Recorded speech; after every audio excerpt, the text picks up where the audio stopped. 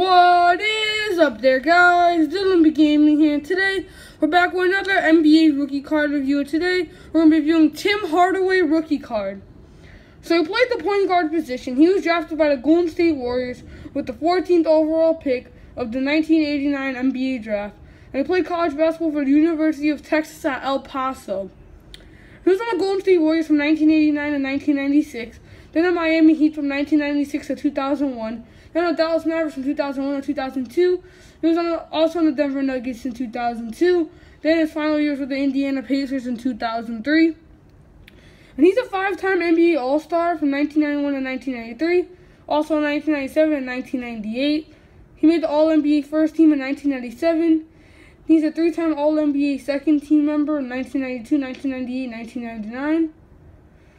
And he also made the All-NBA Third Team in 1993.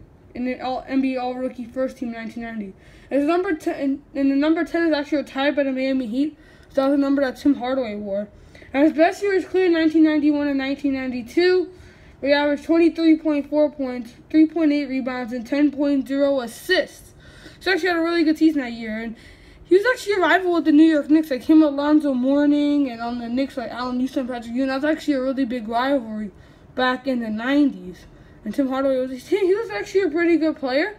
He was pretty explosive. He was actually part of them with Mitch Richmond and Chris Mullin. They were part of like a very good trio there in Golden State. They had a few good playoff runs there. And that's what he was most famous for, being part of that group. And yeah.